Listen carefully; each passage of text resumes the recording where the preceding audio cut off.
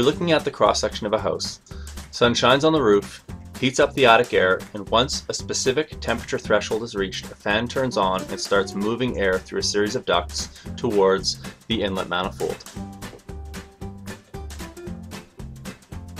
Once at the inlet manifold, it redirects the air underneath the Geosolar storage cell through a series of ducts to transfer heat from the air to the ground. The Geosolar insulation then holds that heat in and delays its release for 6 months.